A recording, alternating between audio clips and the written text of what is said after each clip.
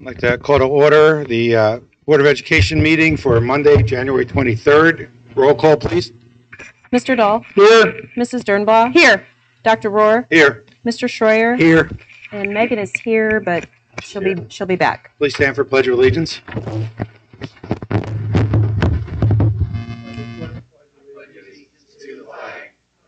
States of America, and to the republic for which it stands, one nation, under God, indivisible, with liberty and justice for all. Motion for approval of the agenda as presented. So moved. Second. Call the roll, please. Mr. Dahl. Yes. Mrs. Dernbaugh. Yes. Dr. Rohr. Yes. Mr. Schroyer. Yes. Megan Sparks. Yes. Next is honors. Let you handle that. Thank you. So tonight, it's great to see all of you here tonight for a meeting. It's always a fun night to be able to recognize our Centerville Education Foundation classroom grant projects. So to turn it over to Sheree Callipy and Adam Trello, they're going to go through a quick presentation, and our goal is to recognize all of our projects tonight. Well, good evening, everyone. As you can see, we have a large number of our teaching staff members here in the audience tonight, and we're excited to also have with us, and they will do most of the presentation tonight, Dave Gurel and Rajiv Goyal from the Centerville Education Foundation. So here in a minute, we're going to have them come up, and they're going to announce the recipients of our teacher grants or classroom grants from the Education Foundation. But Ms. Callipy has a couple instructions for our teachers before that starts. We are in a little bit different arrangement. So you're going to come up this side to get your checks from here at the podium, exit this way across the board, and then after they're all awarded, we will meet in the back of Central for a photo. So, thank you. Thank you, Dave and Rajiv.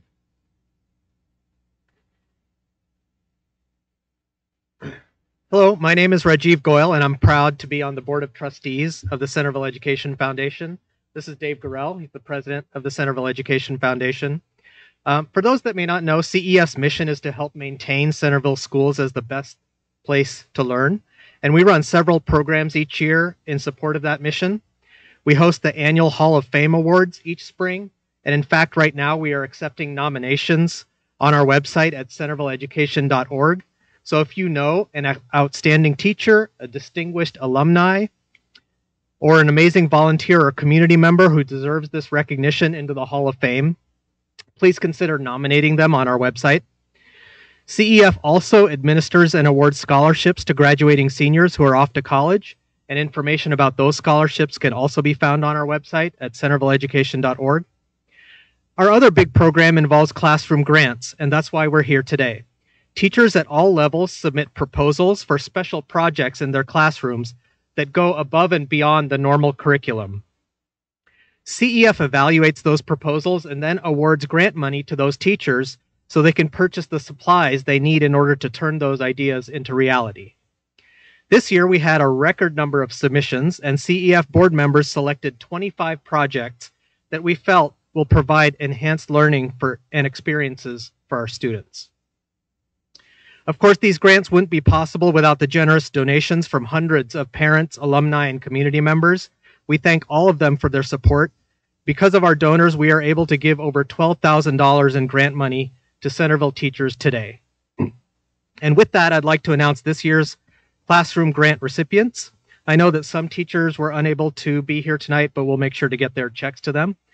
And I do have 25 of these, so I'm gonna do my best to respect your time and try and get through these quickly. But I do wanna make sure and recognize everybody. Okay, so number one, the title of the project is Let's Get Muddy from Primary Village North. Amy Mount, Mary Smith, Elise Henderson, Tiffany Schaefer, Amy Nigro, and Michelle Ellinger. This grant will benefit special needs classrooms at PVN and will be used to purchase mud and rain suits for kids so that more of them can participate in outdoor learning experiences even on a wet day. Congratulations.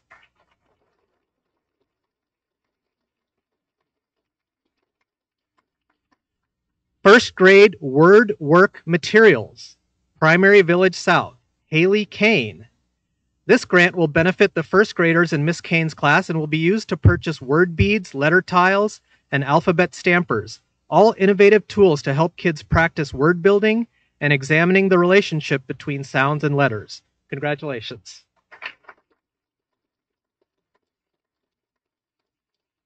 Multisensory Learning, Primary Village South, Mackenzie Richards. This grant will benefit all kindergartners and first graders in inclusion classrooms at PVS and will be used to purchase tactile letters, alphabet stamps, and gel writing boards. These multisensory tools allow students to practice phonics and word work concepts. Congratulations. Play and Take Math, Primary Village South, Amy Kogel. This grant will benefit all kindergartners and first graders at PVS and will be used to purchase game boards and pieces specially designed around practicing counting, numeral recognition, and beginning addition and subtraction. Students will be able to borrow a game board to take home and play with their family, all while having fun doing it. Congratulations.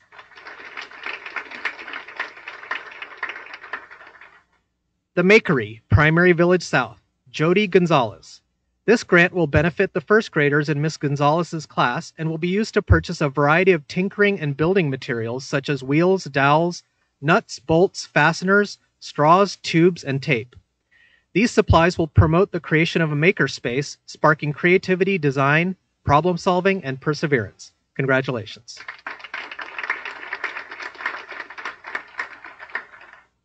Tech Time STEM Bins. This applies to all elementary schools by Brenda Silverman. This grant will benefit all 2nd through 5th grade students in the entire district and will be used to purchase magnetiles, Lego bricks, Kiva planks, craft sticks, and more, creating STEM bins which allow students to engage in engineering and architecture and providing them with theoretical and practical hands-on experiences. Congratulations.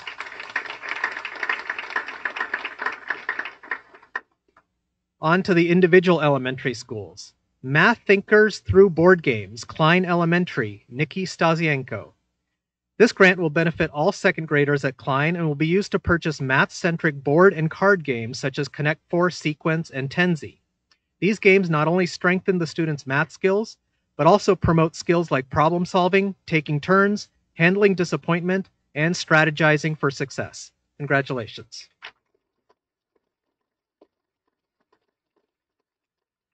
Sensory Path, also from Klein Elementary, Susan Foy.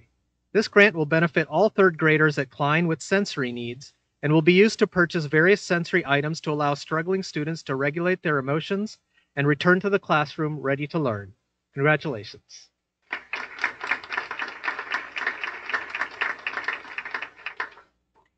Homerama, Driscoll Elementary.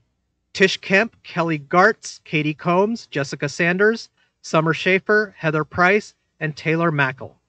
This grant will benefit all 3rd graders at Driscoll and will be used to purchase various art supplies and blank books, giving students what they need to create their Homerama, a 3-dimensional diorama depicting the habitat of an animal of their choice.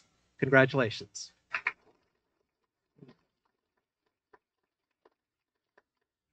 Purposeful Podcast, Driscoll Elementary, Paul Bizarro, Lauren Chapman, and Lynn DeClark. This grant will benefit all 5th graders at Driscoll and will be used to purchase lapel microphones. As part of one of their writing units, students write a research-based essay, an argumentative essay, and produce a podcast to go along with it. Congratulations. Creative Club, Normandy Elementary, Emily Garrison and Sarah Clark. This grant will benefit all students in the Bridge program at Normandy and will be used to purchase various art supplies including paint, brushes, construction paper, and clay. The project involves a weekly art lesson where students can extend their content knowledge through art and other creative processes. Congratulations. Digital Book Talk Recording Studio, also from Normandy Elementary. Erica Glavin, Jackie Harvey, Megan Johnson, and Kim Whalen. This grant will benefit all 4th graders at Normandy and will be used to purchase room dividers. A digital book talk provides an easy, personalized approach to supporting students' reading. These dividers will provide students a little bit of privacy while they're recording their digital book talks. Congratulations.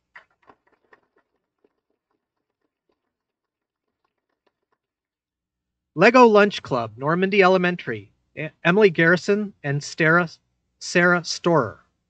The Lego Lunch Club is open to all fifth graders at Normandy and is a project to integrate students who receive specialized instruction with their typical peers to help support their social skills. During Lego Lunch Club, students have the opportunity to eat lunch and then build with Legos after, fostering friendships among a diverse group of students. Congratulations.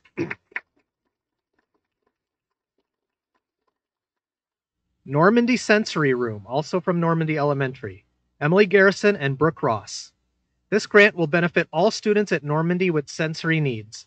This project will purchase various sensory items to create a safe space for students to self-regulate when they need a break, allowing them to regain focus to prepare for learning in the classroom.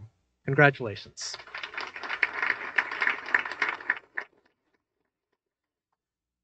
Play Therapy Sand Tray, Stingley Elementary, Nicole McDonald. This grant will benefit all students at Stingley and will be used to purchase sand tray kits. These therapy sand trays help to make social emotional learning more fun, allowing students to act out how a problem happened and work through what skills they could use to help solve the problem. Congratulations.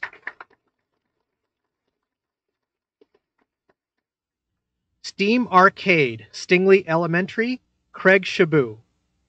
This grant will benefit all fourth graders at Stingley and will be used to purchase LED bulbs, copper tape, and batteries. The project will have students create their own arcade or fair-type games, including a working circuit, demonstrating their understanding of energy, electricity, and magnetism. Congratulations.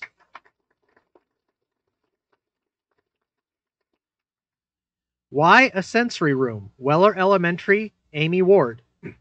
This grant will benefit all students at Weller with sensory needs and will be used to purchase supplies to create a sensory room for students who need de-escalation or a gross motor break. This will enable students to regulate and return to the classroom. Congratulations.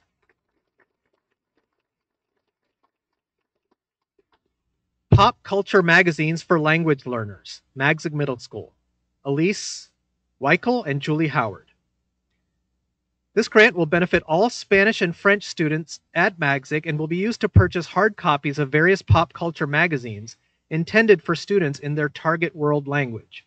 This helps keep language learning personal and relevant while exposing them to products and perspectives of their target cultures. Congratulations.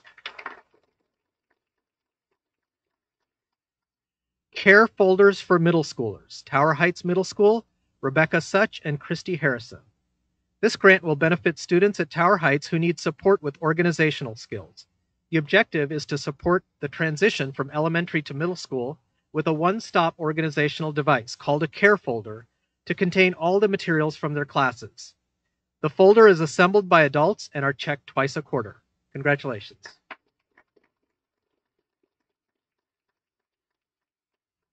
Foundations of Glass Fusing, Tower Heights Middle School, Ashley Isaacs.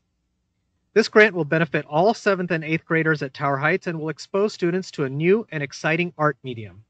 Students will learn about jewelry making, non-objective art, and develop an understanding of the science of glass. Congratulations.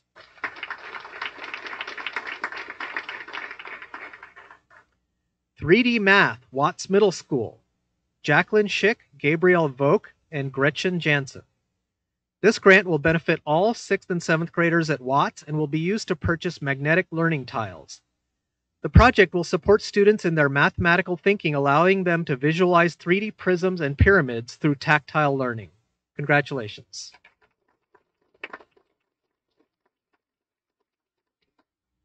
Paper Coasters, Watts Middle School, Nicole Mick, Christine Tamillo, Melissa Lehman, and Beth Cahill. This grant will benefit all 7th graders at Watts and will be used to purchase supplies for students to design and build their own roller coasters. Roller coasters are a fun and engaging way for students to demonstrate their understanding of gravitational potential energy, kinetic energy, and energy transformations. Congratulations.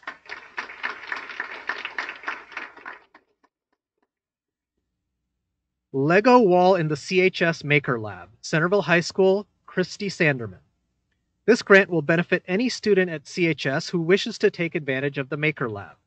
The money will be used to purchase Lego bricks as well as a Lego wall upon which Lego creations can be mounted, allowing students to explore STEM concepts, architecture, and engineering design and artistic expression.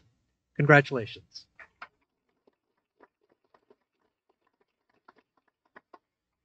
Bibliothèque Mobile, Mobile French Library, from Centerville High School, Emily Schluter, Kim Easley, Amber Daly, and Delita Aboud.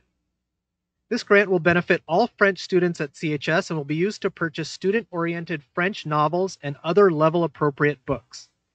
Students can self-select their reading material based on their own interests, which will inspire them to continue on their language learning journey, but also provide an excellent foundation for success in their AP level class. Congratulations.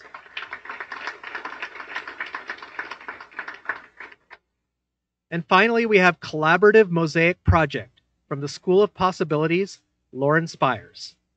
This grant will benefit all students at the School of Possibilities and will bring the students and staff together in the creation of an artwork that expresses the spirit and goals of the School of Possibilities. This artwork will be permanently displayed in the entryway of the school, instilling a sense of pride and teamwork. Congratulations.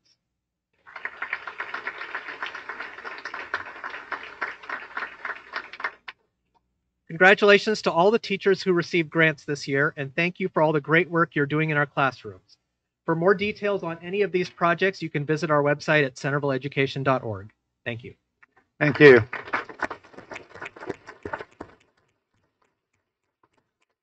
And as we mention every year, these are just a few of all the great teachers we have in this school. So congratulations again.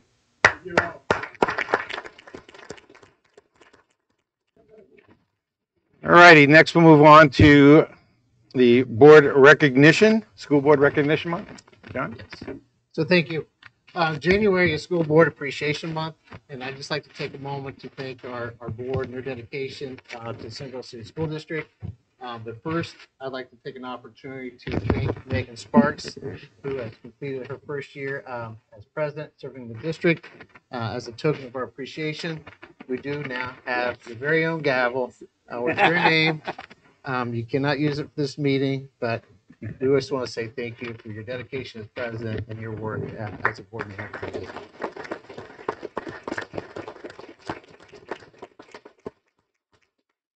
So the board members exemplify local decision-making in education. They volunteer hundreds of hours and an immeasurable amount of energy to ensure that our schools are providing the best possible education for all of our children in our community. For all their hard work and their dedication, I'd like to thank Megan, Allison Dernball, Dr. Rohr, John Dahl, and Mr. Schroyer for your work as a board and your dedication to the district. And I just want to say thank you. Thank you. Thank you. Thank you all. All righty. That's it. All right, next is public participation. The Board of Education recognizes the value to school governance of public comment on educational issues and the importance of allowing members of the public to express themselves on school matters of community interest. Each board meeting at which public presentation is permitted shall follow the following rules of the board. The portion of the meeting for participation of public shall be limited to 30 minutes. Attendees must register their intention to participate on a sign-up sheet 30 minutes prior to each meeting. Individuals may not register other speakers, and no participant may speak more than once. Participants must first be recognized by the presiding officer and will be requested to preface their comments by an announcement of their name and whether the participant is a resident or non-resident, and if appropriate, their group affiliation. Each statement made by the participant shall be limited to 3 minutes or less. The board will listen to all who speak, but generally do not engage in discussion or dialogue at this time. Matters requiring follow-up will be directed to the superintendent. We have two signed up. Paul?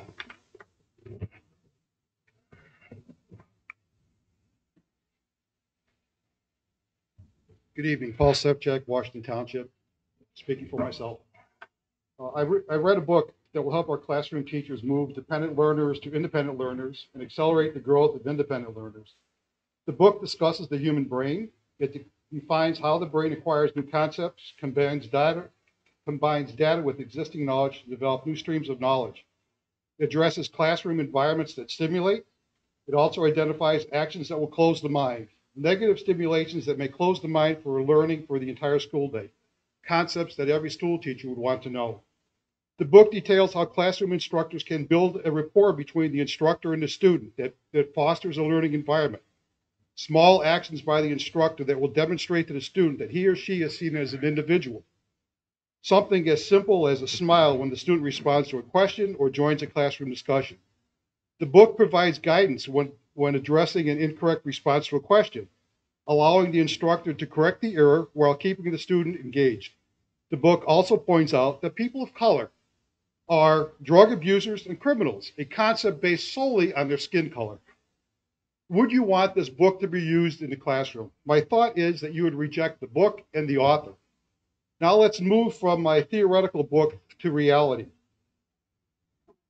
The teachers were at, now let's move from the fiction of my book to reality of a book recommended to our classroom teachers to read and then spend 7 hours discussing. The author is Zaretta Hammond, and her book is titled Culturally Responsive Teaching in the Brain, approved by ODE Curriculum Committee and the Centerville Curriculum Committee.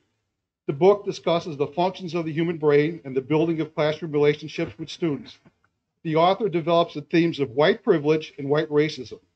According to the author, if you are white, you are racist. I reject that assessment. The author implies that white teachers are incapable of teaching students of color because they lack the cultural experiences of their students. By using Ms. Hammond's definitions, the hiring of minority classroom instructors was a huge mistake because our minority instructors do not share the cultural experiences of their white students, and therefore they cannot teach them. Or they do share the same cultural as their white students and are therefore incapable of instructing students of color. Both positions are absurd. A teacher teaches and students learn to their God-given ability. I recognize that the vestiges of racism still exist. It will never be completely eliminated. The solution is to infuse into all of our students the joy and reward of learning and how to apply what is learned to life. Accept the reality that you will have failures in life. The key is to learn from the failure and to try again. The teaching of victimization benefits neither the individual or society, nor does promoting the concept that all white people are racist. I have provided the treasurer with the name of the author of the book.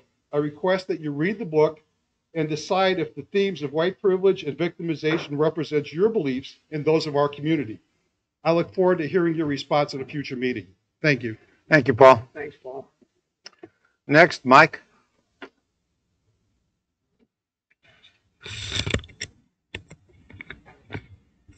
Good evening. My name is Mike Larson. I'm a resident of Washington Township, represent the taxpayers of this community. I would like to thank the Centerville School District for not using our tax money to support the lawsuit against the state use of school vouchers. The parties of this lawsuit claim school vouchers cause school district fiscal distress, increase school student population segregation, and degrade education quality. I want to share with you the results of a recent Fordham Institute-sponsored study conducted by The Ohio State University that shows school vouchers have no impact on school district finances, decrease school district population segregation, and help improve education quality. Currently, 55,000 students participate in the Ohio EdChoice program, voucher program. Vouchers allow parents to make the best choice for their child's education. Parents pay the taxes for schools. It makes the most sense. They should make the decision how the tax money is spent to educate their kids. This study of the school voucher program shows three primary results. First, the result is that school districts show a slight increase in student achievement when school vouchers are introduced. This is due to the competition among private, charter, and local school districts the voucher program engenders. The second result is that school vouchers reduce student population segregation in districts where school vouchers are available. School vouchers reduce the likelihood that Black and Hispanic students attend racially isolated school districts. Indeed, 56% of school voucher users are from minority ethnic families. The result is that Black and Hispanic students who remain in their traditional school district enjoy a more diverse educational experience in EdChoice vouchers when EdChoice vouchers are available. The third result found in the study was that school vouchers do not impact the school district's overall per pupil expenditure level. Additionally, vouchers do not cause local property taxes to rise. This disputes two of the school voucher proponents' primary objections. They They feel that vouchers leave public schools underfunded and increase the burden on local taxpayers. The data does not show that. The reality is that school districts have the same amount of local tax revenue with less students to educate. I want to encourage Centerville schools to stay away from this lawsuit against our state. The lawsuit is led by a group called the Ohio Coalition for Equity and Adequacy of School Funding. I would like to know if our school district sends any money to this organization, as I'm concerned about their use of taxpayer funds to sue our state. I'm also concerned that the Muskingum Valley Educational Service Center serves as a fiscal agent for this coalition group. This relationship calls into question the objectivity of the Educational Service Center.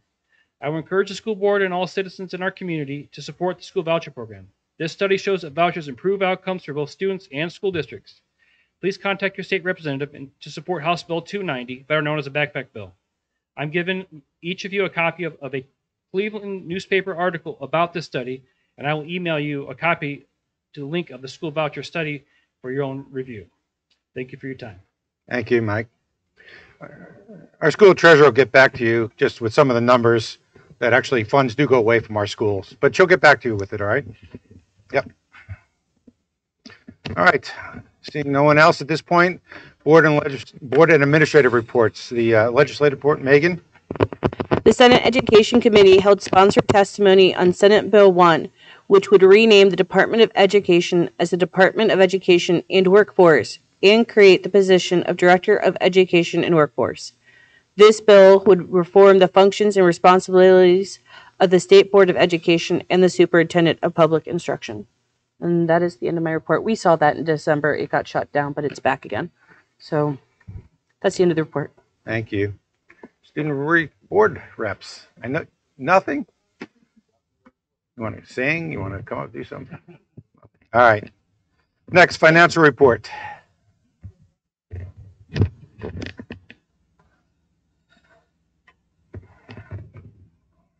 Good evening, everyone. We are 6 months through the fiscal year, and so I wanted to give you an update on where we're at with our finances for the year in the general fund.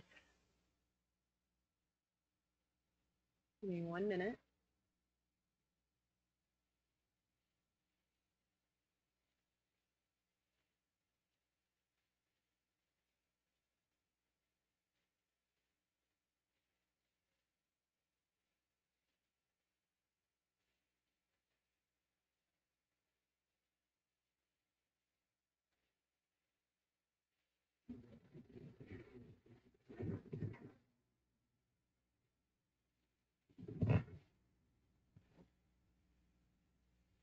So I want to talk tonight a little bit about our monthly general fund rolling report.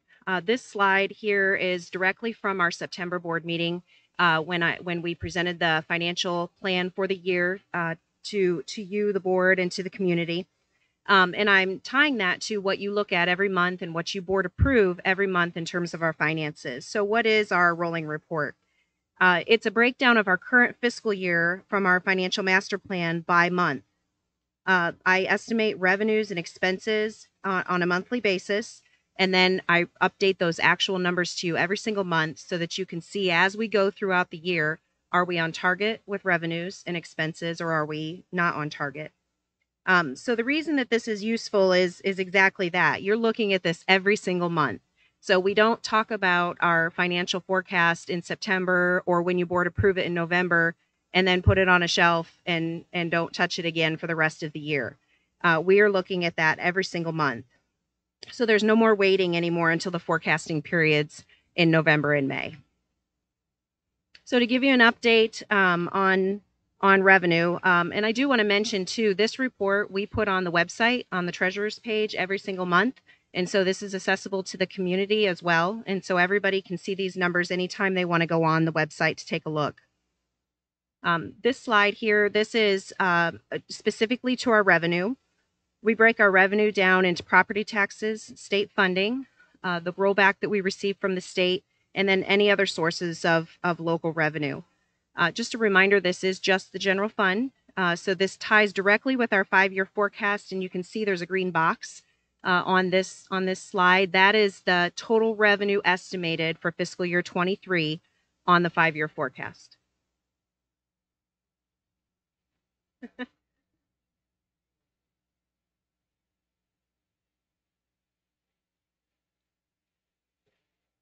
Okay. So I wanted to break down the first 6 months of the year for our sources of revenue. So property taxes and state funding.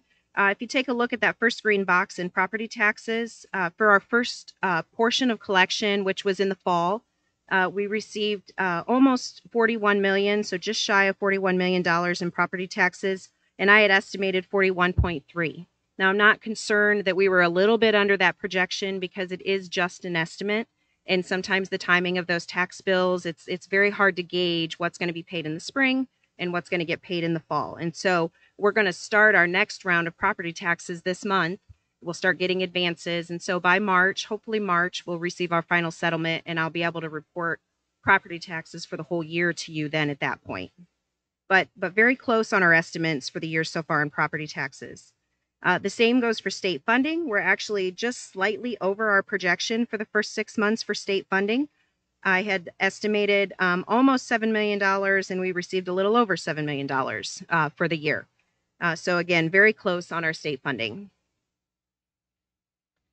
Next, we have our rollback and our other sources of revenue. Rollback, we were just shy of our estimate of $12,000 by $12,000.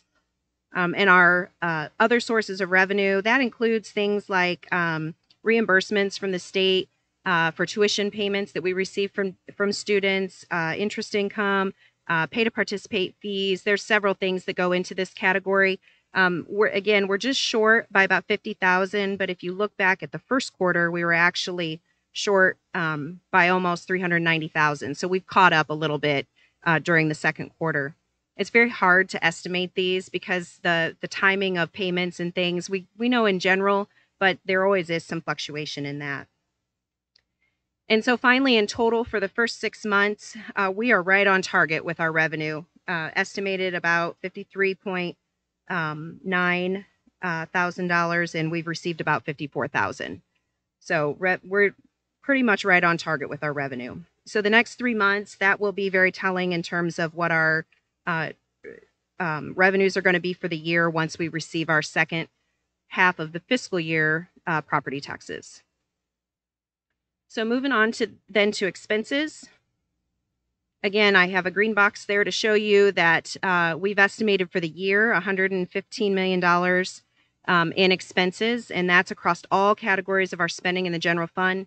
It's wages, it's benefits, it's textbooks, it's utilities, it's all of our operating expenses that we see. And so, again, the $115 million will tie directly to the 5-year forecast that we submitted in November to ODE, and now we're tracking that on a monthly basis. And so then here on this slide, you can see I've zoomed in a little bit here on wages.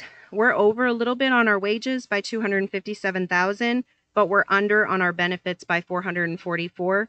I usually look at those kind of together, and so when you net those out, we're just under our estimate for our wages and benefits for the year through December. And again, that's halfway through our fiscal year. And then all of our other expenses, we're underspending right now by about $500,000. And again, a lot of fluctuation there on, when invoices are coming and that type of thing. So in total for expenses for the year so far, again, through December, we're running about $718,000 under what our projection is. That's very, very close when you're talking about the size of budget that we have. So again, you receive this report every month. I look at this and I critique this every single month once we've closed the books, and I make sure that I report out to the central office team if there's any variances, and then I bring those same things to you when there are things to draw attention to. If you don't hear from me, it's because it's just kind of a normal month and things are going just pretty smoothly. So are there any questions about this report? Thank you. Well, I appreciate how close these numbers are. In the past, we've always had sort of an overinflation of what our projections were. It always came way under, and it seemed like we were doing better than we are. And these are a lot more accurate, which is great. So thank you. You're welcome. Thank you. Next, quality profile. Who's doing that? Oh, Sarah.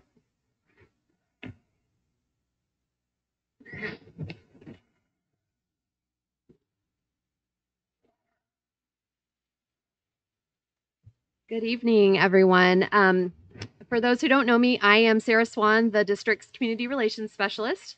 And I just want to add my congratulations to all of the teachers who are here today. One of the fun parts of my job is getting to go into classrooms and photograph and film the learning that goes on. And these are just a few of the projects that I get to see every day in our schools. Tonight, I want to share with you a little bit about our quality profile. This is something we publish each year that highlights some of the important elements that make up a comprehensive, high-quality educational experience for our students here in Centerville. During the 21-22 school year, we made great strides as we celebrated achievements, both large and small, and worked on improvements for some of our processes, from teaching strategies to communication. So tonight, I'm just going to share a few of those accomplishments with the community, and the full profile is available on our website under the About Us tab. So just a few highlights, as I mentioned. Our district met or exceeded state expectations for all 5 components of the 2021-22 Ohio School Report Cards. And nearly half of Ohio's state tests taken by our students resulted in accomplished, advanced, or advanced plus scores. We're fortunate to offer world languages beginning in 6th grade, and more than 3,000 of our students, our middle and high school students, enroll in French, German, or Spanish each year. Our 4-year graduation rate was higher than similar districts in Ohio, as well as the state average. We continue to have an A+ rating on the lifestyle website, niche.com, and we're again named a Best Community for Music Education. U.S. News and World Report ranks Centerville High School in the top 11% of public high schools in the nation. And our School of Possibilities was recognized by the Home Builders Association of Dayton for their work in promoting skilled trades. Our enrollment dipped, like a lot of public schools during the pandemic, but then began rebounding to more than 8,100 students last year. And this year we have more than 8,200 students enrolled in our schools. 11 of our schools have been recognized as Purple Star schools for their commitment to military families. All of our students were eligible for free meals last year, and our student nutrition services staff served nearly 1.2 million meals without an increase in staffing. As part of our commitment to growing the teacher pipeline, we were able to match 16 college students from underrepresented populations with mentors from our schools as they learned more about the teaching profession. We worked on engaging with and gathering feedback from our families by holding focus groups, sharing surveys, and just gathering feedback in different ways. Volunteers were once again able to serve in our schools, and we had 239 parents and community members who signed up as academic volunteers. And finally, we were one of a select few Ohio school districts to qualify for the Auditor of State Award with Distinction. Again, these are just a few of the many accomplishments outlined in our quality profile, and we invite the community to check out the entire booklet on our website. As always, we're very thankful for the support our community provides for our students and our staff and our schools. Thank you. Thanks very much. Next, athletic project update. Go.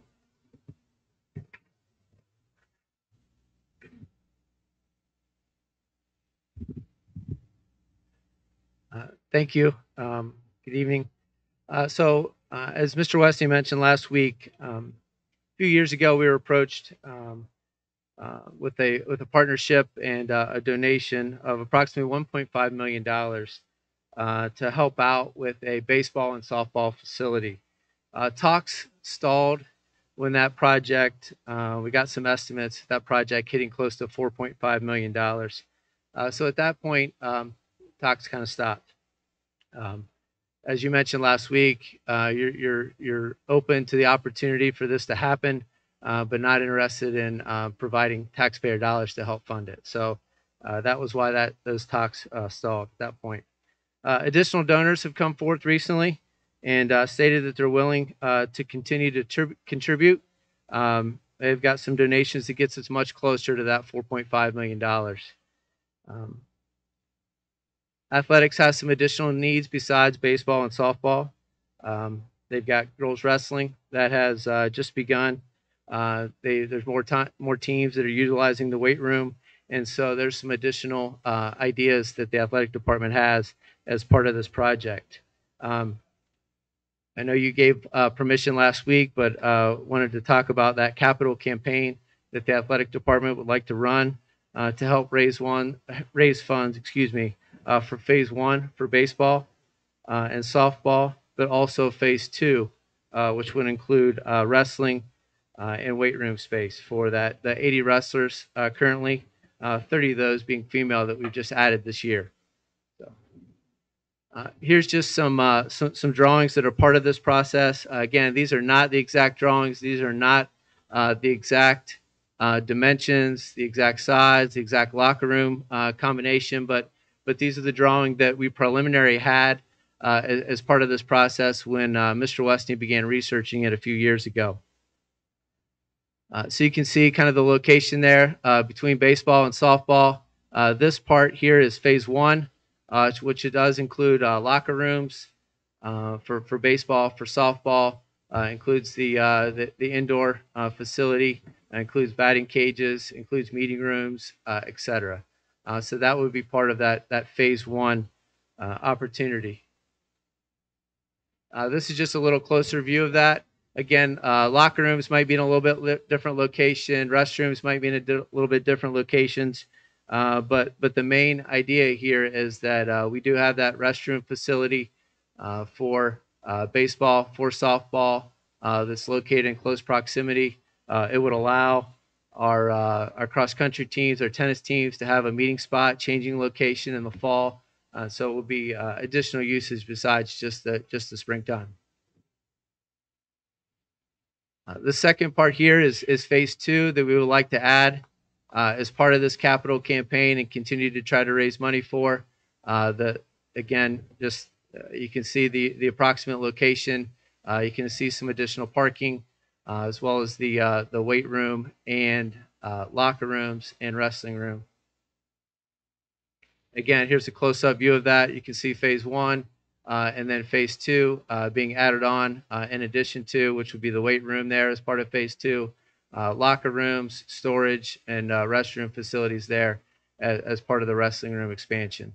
As I mentioned before, wrestling, approximately 80 students now, 80 student athletes that are part of that process. 30 of those are female wrestlers that just began this year. This space, this facility would allow an additional more than 2 times what they currently have here at the high school as part of that. So some points here. Phase one, baseball and softball facility. Again, that's part of the donation that are getting us starting. And again, we're 4.5 were those initial estimates. We're closer to 3.5 right now with what people have promised. Restroom facility that is definitely needed for those two facilities out there. Locker rooms for baseball and softball. That locker and changing room for tennis and cross country in the fall. It will provide an indoor facility for inclement weather. There are times where the football team, for example, might be practicing at 4 o'clock. A storm rolls through. This would provide an opportunity. It's not 100 yards. It's not exactly the size that the football team would need, but it would provide a space for them to go and continue to work on practice. Phase two will provide the weight room. That again, we've got multiple sports that are currently participating and utilizing that weight room. Wrestling and locker rooms as part of that process, which I mentioned a couple times. It will provide storage for track equipment. Currently, we're providing purchasing pole vault equipment, jump pits, etc. At a really more often than we needed to right now, just because we don't have an inside storage facility for those. They're stored underneath the stadium, so this would help that. It's going to impact by freeing up some space here at the high school. Would have an impact on the 700 student athletes we have here. If you count the multi-sport athletes, we're well over 1,000. And then this facility would also help the youth in our community as well. So we appreciate your opportunity to go forth and seek donations, seek donors, seek partnerships, so that we can complete this phase 1 and then phase 2. Hopefully phase 1 and phase 2 at the same time, depending on how the donations go, without a cost to the board and to the taxpayers. Thank you. Thanks. So we will proceed with phase 1 once that money's available. We're not going to wait for 2. Yes, that's correct. Okay. And the 4.5, as we talked about last time, may actually be more than that now, because that was, what, a year or 2 or 3 ago? Depending on the plan and the design, yes, it could be close. Okay. And I'm sorry, Mr. Fogel, the 4.5 was for phase 1 or for both phases together? That was phase 1. That was phase 1, okay. And the restroom facilities in phase 1, those are not just for, they're for public use during the events as well, correct? Yes, that is correct. Okay. Okay. Thank you very much. Thanks. All right. Next, Treasurer's recommendations. Consider approving the December 2022 financial statements, monthly general fund rolling report, monthly cash reconciliation, monthly fund activity report, then and now purchase orders approved by administration, certified by the treasurer, and supported by the board resolution totaling $23,480.72. So moved. Second. Call the roll, please. Mr. Dahl? Yes. Mrs. Dernbaugh? Yes. Mr. Schroyer? Yes. Megan Sparks? Yes. Dr. Rohr? Yes. Consider approving the minutes of the following Board of Education meetings: December 12th, 22 work session, December 12th, 22 regular meeting, January 5th, 23 organization meeting, January 17th work session. So moved. Second. Call the roll, please. Mr. Dahl? Yes. Mrs. Dernbaugh? Yes. Mr. Schroyer? Yes. Megan Sparks? Yes. Dr. Rohr? Yes. Next, superintendent's recommendations. Superintendent recommends accepting resignations as listed on Schedule A. Superintendent recommends the employment, change of employment status, or change of contract status for the certificated personnel listed on Schedule B, for the salaries, programs, and on the effective dates given. Recommends the employment or change of employment status for the support staff personnel listed on Schedule C for the salaries, programs, and on the effective dates given. Recommends the employment of personnel listed on Schedule D and D1 for supplemental contracts or extra duty assignments, and recommends the granting of leaves of absence for the personnel listed on Schedule E for the reasons and on the dates given. So moved. Second. Call the roll, please. Mr. Dahl? Yes. Mrs. Dernbaugh? Yes. Mr. Schroyer? Yes. Megan Sparks? Yes. Dr. Rohr? Yes. Consider approving the following firms to provide legal services to Centerville City Schools for the calendar year 23. Squire Patton Boggs, LLP, Hoover Six and Associates, LLC, Frost Brown Todd, LLC, Bricker and Eckler, LLP. A lot of initials here, John. I know. Coolidge, Wall, and Walmsley and Lombard, LLPA, Ohio School Board Association, and Hunter Consulting. So moved. Second. Call the roll, please. Mr. Dahl? Yes. Mrs. Dernbaugh? Yes. Mr. Schroyer? Yes. Megan Sparks? Yes. Dr. Rohr? Yes. This next few items, again, just to reiterate, we discuss a lot of these in our work sessions, so none of these are new to us, even though we go through them rather quickly. They've all been discussed at our work session. Consider approving a resolution stating the Centerville City Schools does not intend to provide career tech education to students enrolled grades 7 and 8 for the year 23-24. So moved. Second. Call the roll, please. Mr. Dahl? Yes. Mrs. Dernbaugh? Yes. Mr. Schroyer? Yes. Megan Sparks? Yes. Dr. Rohr? Yes. Consider approving a resolution declaring certain items of personal property obsolete and unneeded, and authorizing the superintendent or his designee to sell the personal property. So moved. Second. Again, these are products that we do this every year. As things become obsolete, either we try to sell them or we destroy them. Some are saved to use that we need, but this is a yearly occurrence for us. Call the roll, please. Mr. Dahl? Yes. Mrs. Dernbaugh? Yes. Mr. Schroyer? Yes. Megan Sparks? Yes. Dr. Rohr? Yes. Consider approving a resolution authorizing school administration to recommend for employment substitute teachers who meet the criteria set forth in Senate Bill 1 and House Bill 583 in accordance with local requirements through the conclusion of 23-24 school year. So moved. Second. Again, this is the ability for military personnel that meet the criteria that we try to employ them if the need is so there. Correct? Yeah. Okay. Call the roll. Mr. Dahl? Yes. Mrs. Dernbaugh? Yes. Mr. Schreier? Yes. Megan Sparks? Yes. Dr. Rohr? Yes.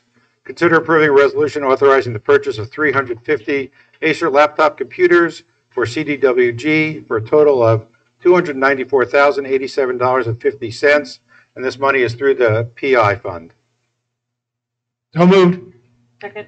And again, this is something we do also as the use of these computers sort of go beyond their term, which is normally what, 10? 5 years, and these are already at 6 years. So we try to get as much out of this as we can, but this is a yearly occurrence that we do through the permanent improvement levy. Call the roll, please. Mr. Dahl? Yes. Mrs. Dernbaugh? Yes. Mr. Schreier? Yes. Megan Sparks? Yes. Dr. Rohr? Yes. Next, any final comments regarding past or old business from the Board of Education? Seeing none, I have a motion for adjournment. So moved. Call the roll, please. Mr. Dahl? Yes. Mrs. Dernbaugh? Yes. Mr. Schreier? Yes. Megan Sparks? Dr. Rohr? Yes. Thank you all for coming.